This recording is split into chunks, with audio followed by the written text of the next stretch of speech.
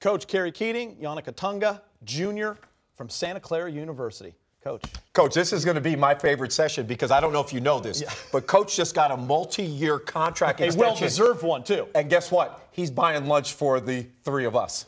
We do that anyway. We got anyway, so, yeah. Contract or not, we always buy lunch where we come from. I mean, Coach, I did your game a couple of years ago. We've gone through a rough season, injuries, all kinds of stuff, but here you are the following year, which is last season, 26 wins, the biggest turnaround college basketball history. You win the CBI. What was that like for you? How proud were you of this staff and your players? Really proud of the players. I mean, because the biggest aspect of that was that all of them returned from the year before. We had no seniors on that roster the year before, and we had some turmoil, as you mentioned, with an injury and suspension, and they all came back. I think it's a huge testament, especially in this environment that we coach in now, where you have a lot of kids coming and going and maybe looking for greener pastures. And I'm really proud of our kids stuck it out and had the chance to enjoy the fruits of their labor and their chemistry developing and come back and earn a championship like they did last year. Kerry, that was the great news, the turnaround, the wins. The bad news, you've lost close to 6,000 points on your roster. I forgot about that part. Well, you can tell Chris has never coached like us. I just happened to lose almost 5,900 points. What's going to be the identity of this new team? We're still carving it out a little bit. You know, we have guys that have played in spot minutes before. Obviously having this guy is huge. He led the league in rebounding in conference games last year. And as you know, Dave, scoring points is a premium, but almost right behind that is rebounding on both ends of the floor. When you can bring back the league's leading rebounder, obviously the leading rebounder on our team with Mark Trasini last year, it's a nice cornerstone to try to get that identity carved with. I like our freshmen. The talent is undeniable, but they're freshmen. You can't make freshmen fifth-year seniors. You know, we have some guys that have redshirted, and two of those guys that left last year, Kevin and Mark, were both fifth-year seniors. But I like the fact that they know where we're coming from. We've chosen our team where it is built. They want to build on what we've had established in the past, but they really want to get moving forward. And I think they're eager to kind of get that identity formed themselves. Kerry, you only have 3 seniors on this team. How important was the early start of practice to help molding this young group? It was big for the freshmen. They all were there in summer school. They've all been there since June, so it's almost like they're ready now to kind of see someone else at this point in the season, and not just because practice started early, but because they've been together, and as you know, the world changes. We're allowed to be with them for a time on the court in the summertime. But it was big for these guys to get on the court with them, the guys that have been there before, the juniors, those 5 juniors and the 2 seniors we had, bringing the 6 newcomers in, you know, getting these freshmen acclimated to the academic rigors, but also what's going to happen physically, and getting more time with them, kind of get them accustomed a little bit quicker. It was really important for us to take advantage of that, and I think so far we have. All right, we're going to get to you next. All right, Yannick, tell us about this young man right here.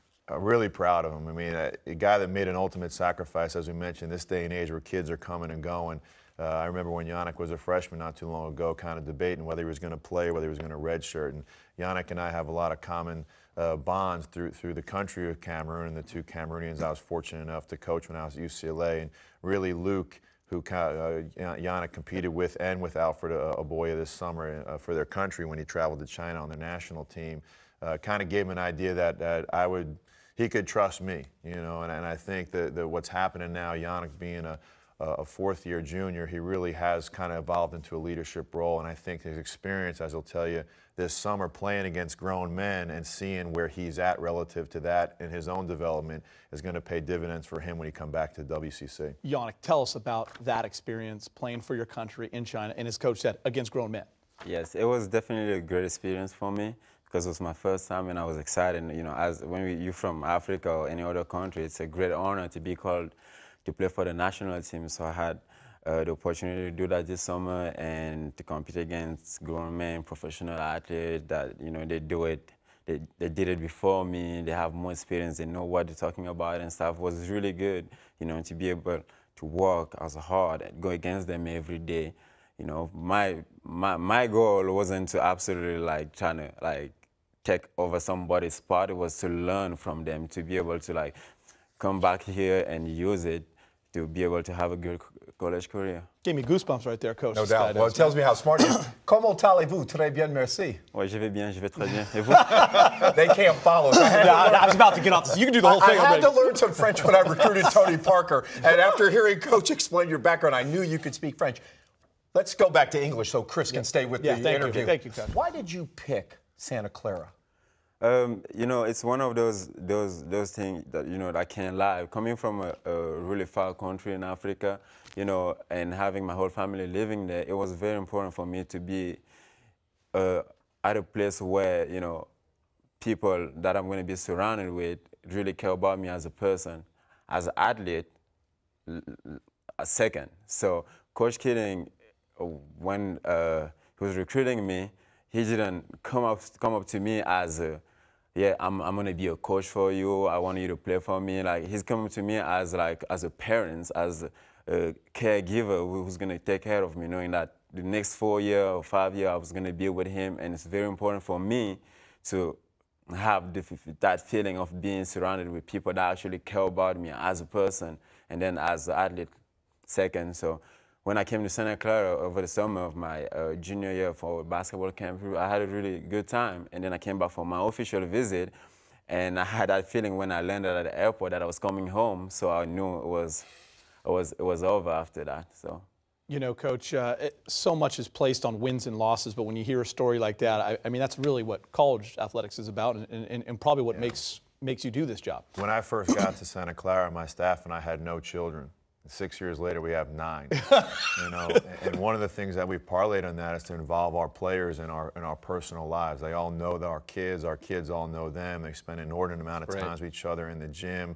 Certainly, when they have a chance to come over to the house. I mean, it's really it's a cliche thing to say you're trying to build a family, but I really do believe in that. I've been fortunate to have been with coaches who have fostered that environment. We're trying to take it to another level. And I think part of the reward of us being able to stick around through that contract you mentioned outside of the free lunches is the fact that we keep getting a chance to develop our family. And it's nice to see all the kids come through and graduate. It's even nicer to see them now coming back shortly thereafter and still want to kind of be a part of it. You know, like, it's pretty special when kids that are out starting to become men and working, maybe playing, they can't wait to come back and see how the guys are doing and the guys are left behind and see that their legacy is intact. Well, Yannick, you hit on the most important thing I've always felt in recruiting. It's about the family. It's about having that feeling, because coach has to be your parent, and especially for you, a long way from your family. But let's get down to the nitty-gritty of basketball. Yes, sir. What has coach taught you to become a better player? Mental toughness, mental toughness and accountability. Take care of everything on and off the court, and especially the class work. Coach is all about graduating, making sure that everybody goes to class every day, you're on time and everything. So that, take care of the off-the-court side, so you can come in the court ready to compete every day. So that's like the main thing that I got so far from coach, knowing that you have to be able to take care of everything else outside of basketball to be able to be successful on the court. Players do what coaches demand.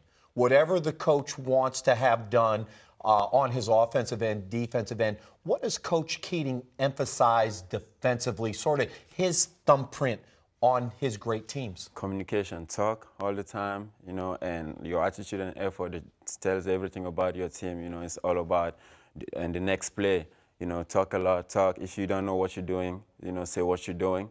So it's all the time, it's all about communicating, talking to your team and tell him you got his back. He knows that, you're a team, be ready to take a charge, everything you need to do to make your team feel that you're in the game and you guys support each other. We might need to bring him to Laker practice today and have him talk to the squad a little bit. I mean, that's what I'm talking about right there. Communicate, have each other's back. I got to give our baseball coach a little bit of credit, because I don't have such an eloquent way of stating those things behind closed doors.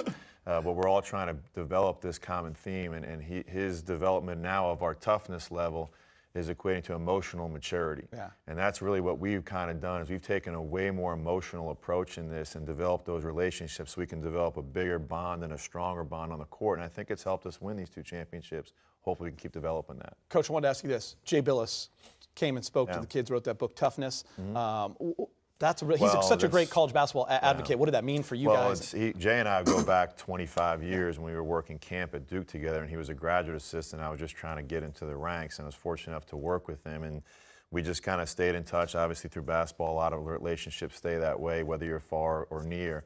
And he happened to be in town at the time. The team was already had the book in hand, and we were kind of building off our summer reading from last year. and to develop that toughness. And again, the way that I put it and how Yannick describes it, of taking care of yourself on and off the court, of utilizing the support that you have, of understanding what the priorities are to put yourself in a position to succeed inside the lines, which has resulted in these 2 championships and a chance to keep developing now with more time. It's really about having that emotional maturity. But really for me, as I talked to the baseball team about last week, ironically, you can't have the emotional maturity unless you're emotionally invested in each other.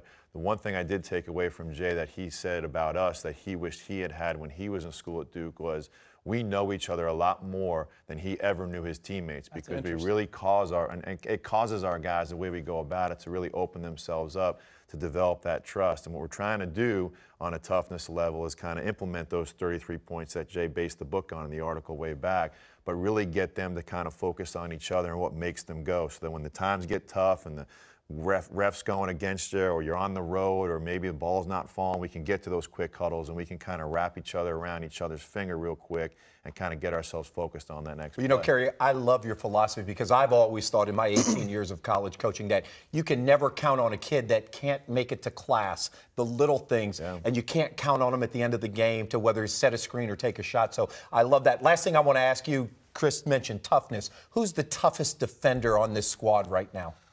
Well, I won't say Yannick because he's here. I'd say Yannick because he's proven that. I mean, I think in his first year here, he had a propensity for being in a position to take a charge. I think he's done a great job in adjusting to where the rules are. He can obviously block shots, but he can defensively rebound really well. And I think one of the more underrated things about defense is we're all worried about what happens before the shot is taken, but that's largely based on your effort and your communication.